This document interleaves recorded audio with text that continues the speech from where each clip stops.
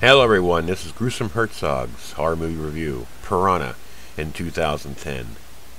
After a sudden underwater tremor sets free scores of the prehistoric man-eating fish, an unlikely group of strangers must band together to stop themselves from becoming fish food for the area's new razor-tooth residents. Directed by Alexandre Aja. Writers Peter Goldfinger and Josh Stolberg.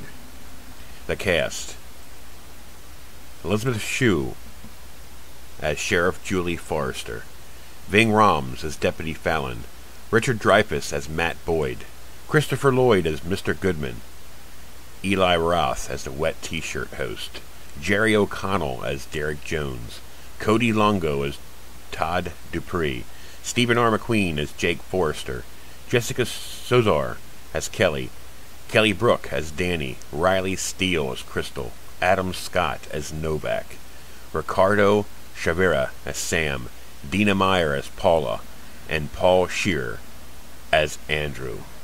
I want to tell you one thing about this movie. I can remember watching the original Piranha back in 1978. I was 10 years old. It scared the shit out of me being at 10 years old. Then I watched the sequel in 1981. Very good. Now this one. You talk about a Piranha movie. I absolutely love this movie. There is gore, gore, gore. I mean, I'm talking about any other fish movies that I've seen. You don't see as much body parts floating around in the water. I'm not going to say too much because it's not released on DVD yet. Excellent freaking movie. I absolutely love this.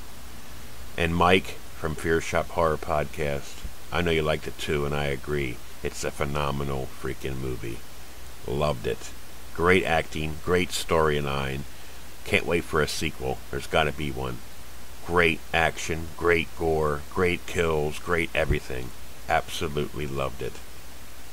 I give this movie a strong 10 out of 10. Don't laugh until you see it. It's excellent. This is Gruesome Herzog's horror movie review.